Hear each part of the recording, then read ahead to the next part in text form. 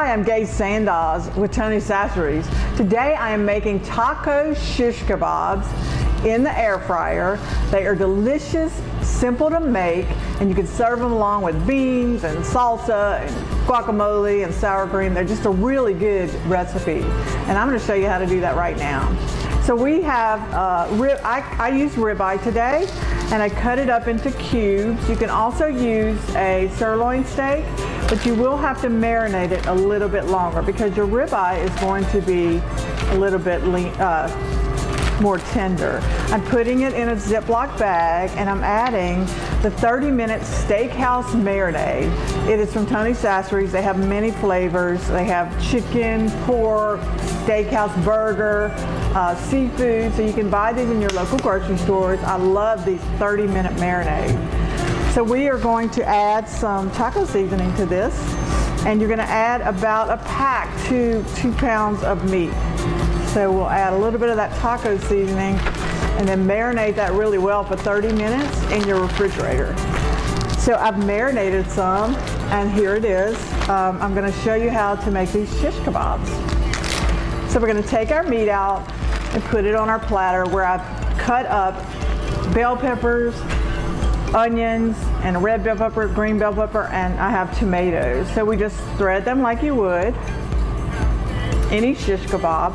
And I've made the sticks the same width as the air fryer. Then we're going to thread a piece of meat, a tomato. I like big chunks of onion because I love grilled onions. Put that on, and you can see how colorful and wonderful this is going to be for your guests.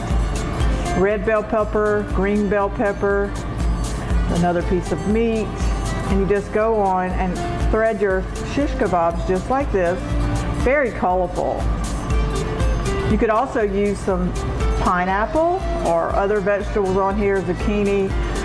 So you're going to end up with, I like 3 pieces of meat on my shish kebabs, and then I'm going to put something on top to hold that.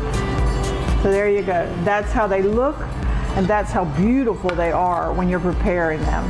And then I'm going to sprinkle some of our no salt seasoning on this, just because I have some salt in the taco mix and I have some salt in the marinade. So we're going to put the no salt on here just like this. And I've been cooking some in the air fryer. I cooked them at 350 for 10 minutes, and they'll be nice and beautiful and kind of rare in the middle. You can get tongs to take these out, but there they are. They are nice, beautiful, and I'm gonna taste this real quick. That is so good. You're gonna love this recipe. You can go to Tony Chachere's website at www.tonychacheres.com to find many, many recipes and all kind of products. So I'm Gay Sandoz with Tony Chachere's. Happy cooking.